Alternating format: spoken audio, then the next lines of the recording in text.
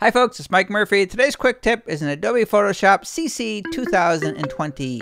In this tutorial, I'm going to show you how you can get high quality vector emoji graphics that you can use in any of your project, and you can get them easily right inside of Photoshop. To get emojis inside of Photoshop, all you need is the type tool. Tap on the keyboard shortcut T for the type tool, or in the menu bar, just click on the T. Then you're going to select the font. The font that you're looking for is Emoji 1. The Emoji 1 color font is made by Adobe, and it is pre-installed in all of your Adobe Creative Cloud applications already. So you already have it. There is nothing to install. Just go ahead and click on it, and the Glyphs panel should open by default. If it doesn't, you can just come up here to the window menu and select Glyphs. If it's too small for you, you can come down here in the bottom left. You can zoom in and zoom out by dragging the slider, or you can just click on these mountains here to zoom way in or zoom out. There's a scroll bar on the far right, so you can scroll up and down. To actually use the emojis and get them onto your Photoshop document, you need to be on the type tool. Keyboard shortcut T, or just click on the T in the toolbar. Then you're going to click on your Photoshop document. You'll see the blinking cursor, just like you would if you were going to type out the words, and just double click on any one of these and we'll add it to your Photoshop document. You'll see the cursor is still blinking, so you can continue to add these. So you just double click on it and it'll add it just like you're typing out a word. You can click on the check mark to commit that. You can see over here in the layers panel, that is just a text layer.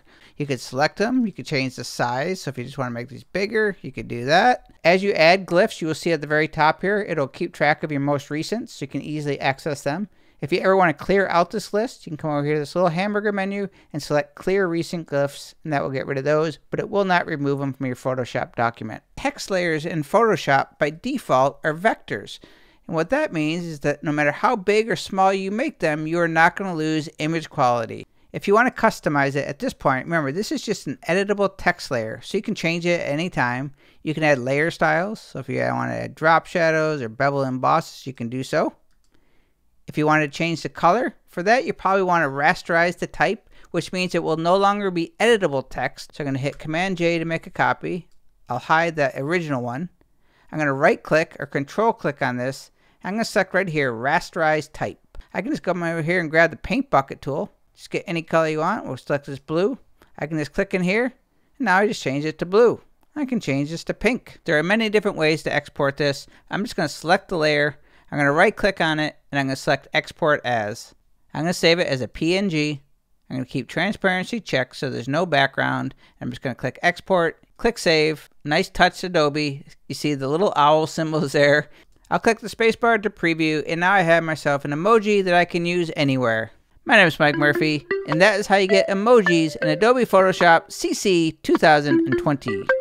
Cheers.